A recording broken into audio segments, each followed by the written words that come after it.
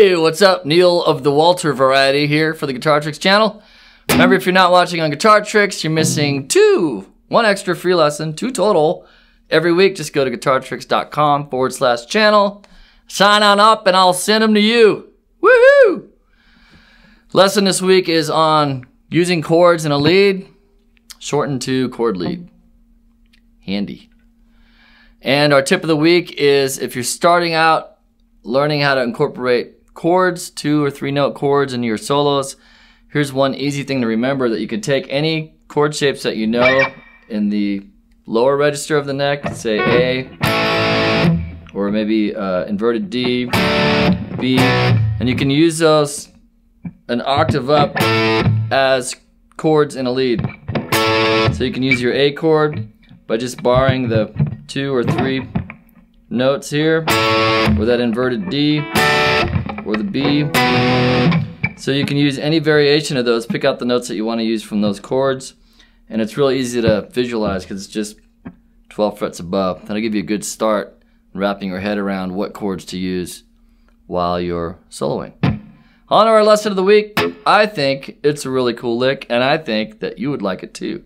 So I'm going to show it to you. It's in the key of D major, and it goes a little something like this. One more time, because it sounds so cool. Now, the idea behind this lick, it's actually 3 licks in one, and it's based, if you think about the D major chord, and if you think about blues, rock and roll blues, you have that basic boogie pattern.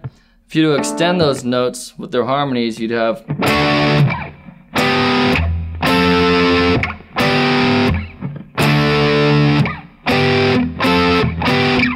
what I'm doing here is I'm borrowing the 3 notes on the 7th fret of the B, G, and D string, and then I'm just playing the 2 notes here, the B string and the D string, and same here, just plucking the B string and the D string.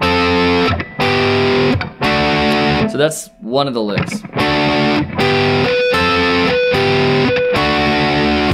Then the other lick is just right, it's like a major hammer on to the D, tonic of the scale. And then what I'm doing is sliding down to the 7th of the D to give it that bluesy sound. And then I'm going into, but I'm picking the D string first, sliding up, picking like that. So you have the, you can either do a hammer on or a slide up to start the lick.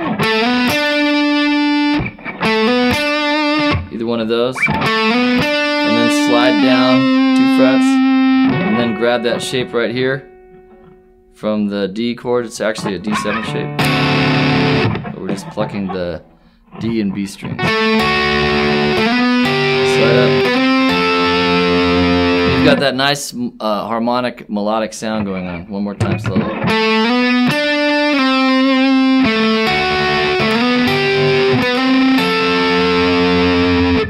Now, if you're soloing in the key of D major, you can pretty much play around with these chords right here and see which ones fit the best for what you're playing over.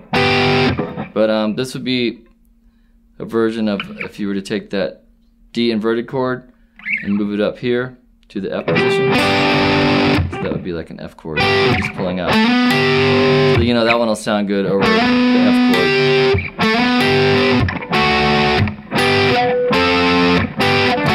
Nice little 2-note leads for you right there, harmonic and melodic, and it's a great way to kick things off if you're learning about chords in lead. Hope this helps you out.